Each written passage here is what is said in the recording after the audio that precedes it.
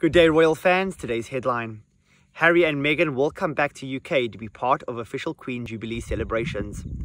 Prince Harry and Meghan Markle will be included in the Queen's official Platinum Jubilee celebration, royal expert Katie Nicholl has claimed. The royal experts are keen to celebrate the unprecedented achievement with Her Majesty and other royal family members. The Duke of Sussex confessed in the past to have immense respect for his grandmother, jokingly referring to her as the boss. Ms. Nicholl said, "I think we can be certain that Harry and Meghan will be coming back to Britain. I think the Platinum Jubilee celebrations in June 2020 are the official celebration of the Queen's 70th year." In a documentary marking the Queen's 90th video, Prince Harry said, "I still view her more as the Queen than my grandmother. It gets hammered into us, not hammered into you, but you have this huge amount of respect for your boss, and I always view her as my boss." Royal commentator Neil Sean said earlier this month, Prince Harry wrote a letter to the Queen, offering his assistance to help the royal family in the preparation for the Platinum Jubilee celebration. Mr. Sean said, "Prince Harry has some yearnings to return, yes, but in fact some beyond just yearnings."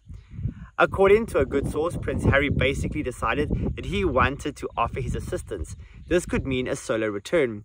As we all know, Her Glorious Majesty, the Queen, recently suffered from slight ill health, all back and up and running, but of course, she's got a big year next year with her Platinum Jubilee, and there's going to be a lot of demands on her.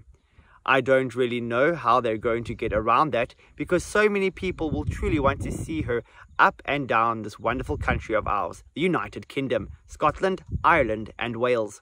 He added, "They'd love it if she could even make some trips outside the United Kingdom.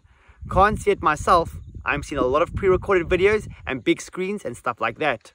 But this is where it gets interesting, because according to the very good source, Prince Harry has expressively written to Her Majesty the Queen, offering his service in any way that he can, if there's anything he can do to alleviate the problem of any pressure that she might be under.